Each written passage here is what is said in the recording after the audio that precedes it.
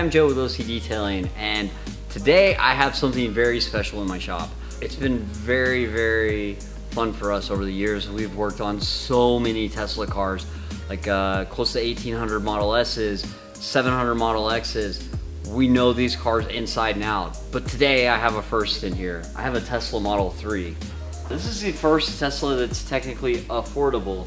This is a Tesla meant for the masses, so I just wanted to give my thoughts and opinions on it. The first thing I'm going to point out is that here's the key.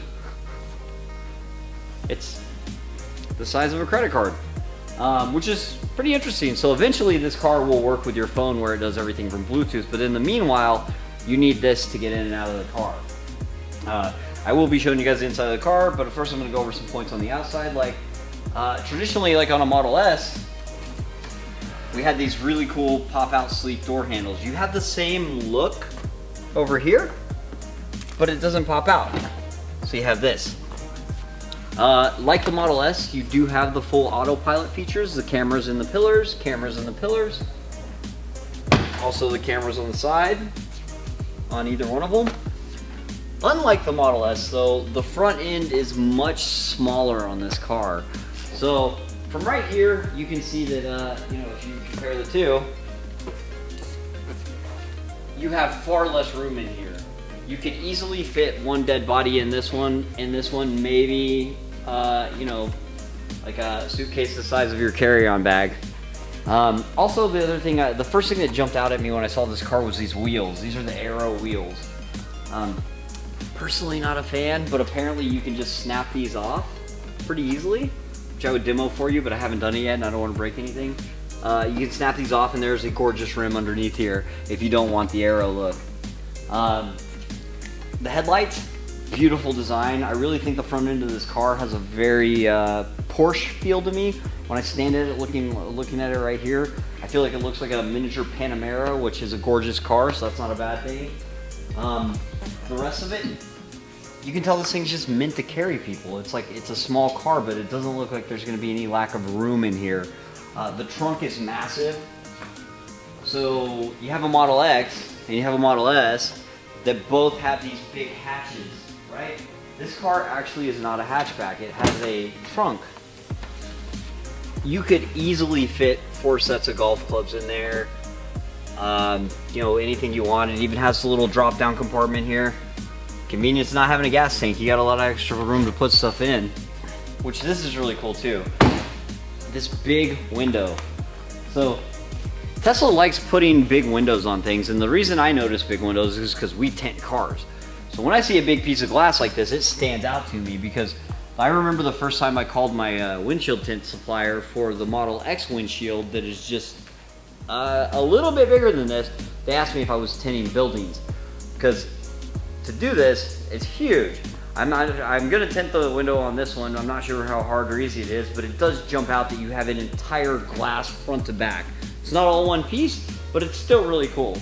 So now I wanna take you guys inside the car. So very roomy.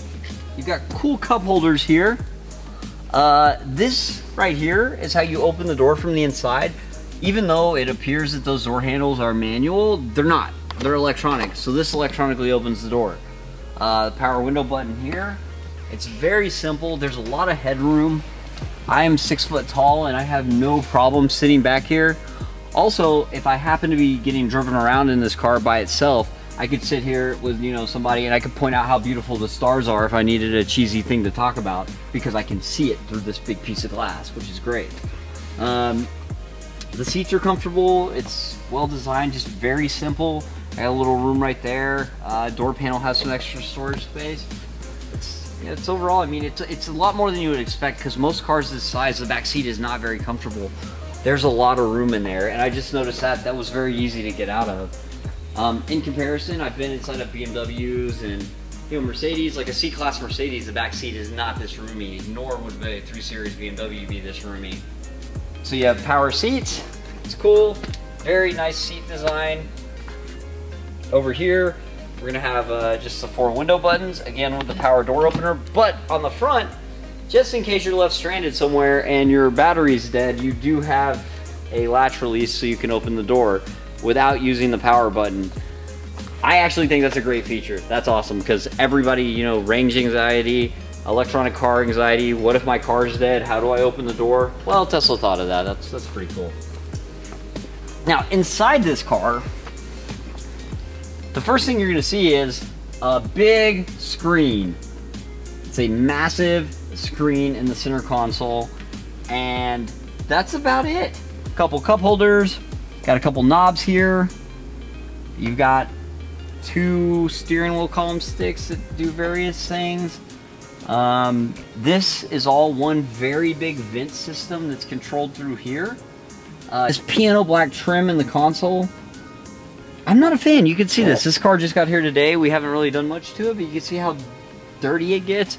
I would like to see that in a satin finish. Just again, I'm an OCDetailer, so you know, stuff like this drives me nuts because it's really hard to maintain. But I have a feeling we have a solution for that. I think we're gonna wrap it. I haven't decided yet. We'll try first. And then you have some storage space in here.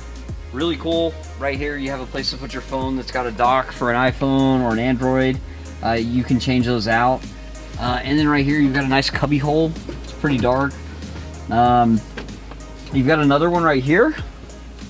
And then you've got 2 cup holders. I actually, you know, the first generation Model S really had just this like really sleek looking little tray right here, and I think they learned from that mistake, because the newer ones come with a console with similar amount of storage space to this. But I remember in the first Model S's, I thought it looked so great until I drove one around and realized you had no room to put anything anywhere. So this is pretty cool. I see, you know, oh, this is something that we've all wanted for a very long time inside of a Tesla. I was very excited when I saw this, a lighted vanity mirror. I can look at how pretty I am. It's great. It's really great. I have this big panoramic roof up here. This is really cool. So along with the huge roof in the back, you got the huge piece of glass up here, huge windshield. Feels like a very open car. It's just really cool. I mean, you know, you've got speaker placement up here. I haven't listened to it yet. I'm sure it sounds great. The steering wheel, it's all very simple, but I like the placement on everything. I have no qualms on this. I've been fortunate to drive just about every car on the planet. I was driving a new Porsche the other day, and it's buttons galore and gadgets everywhere, and I love that as well. But this is a different kind of just simple. I mean, everything's controlled right here. I start the car apparently by putting the key right here. I can't hold this over here and get the car to start. It has to go right there. Well, that time it did, but yeah, you put your key right here. That's the RFID. Car comes on, and everything's controlled from this screen. Pretty straightforward, and that's my opinion of a Model 3. Just on a side note, we're going to be performing a full custom paint protection film wrap on this car, full paint correction, CQuartz finest. Like any good Tesla, it came out of the factory with some defects that needed to be addressed. Please subscribe to our channel to see more videos about Teslas, Model 3s, Porsches, any car you can imagine. We have them here all the time, and I'd love to show them to you.